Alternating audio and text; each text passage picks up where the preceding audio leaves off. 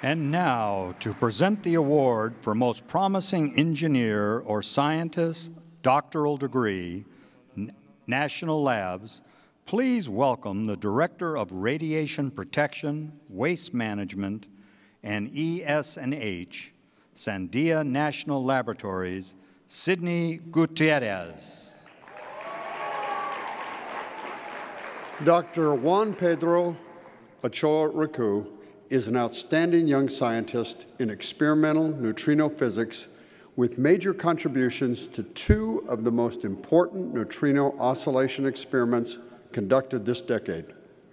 Born and raised in Mexico City, Dr. Ochoa-Ricoux was recognized by the National Association of Faculties and Schools of Engineering as Mexico's top graduate of the year in physics in 2003.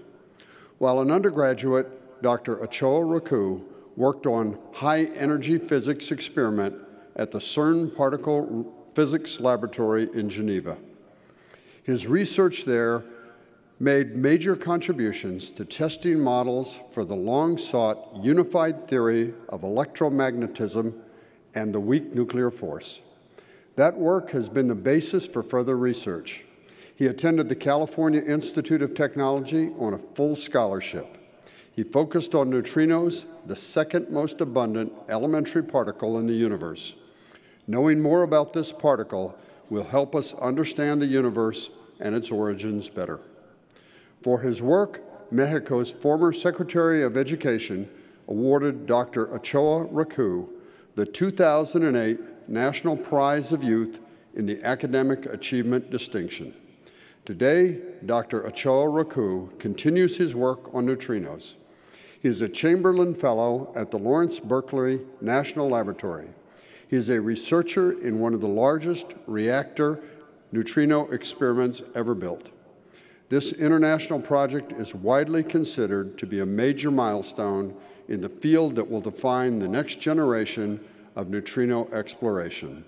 Honored guests, it is my honor to present the award for Most Promising Engineer or Scientist, Doctoral Degree, National Labs, to Dr. Juan Pedro Ochoa-Ricoux.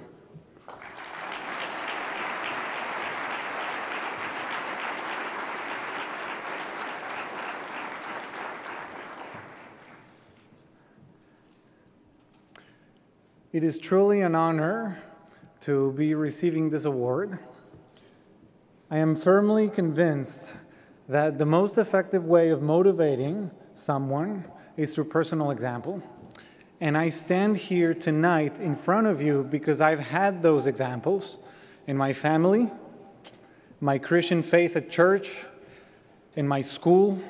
I've had the fortune of being surrounded by people who have shown me that hard work and commitment to innovation pay off.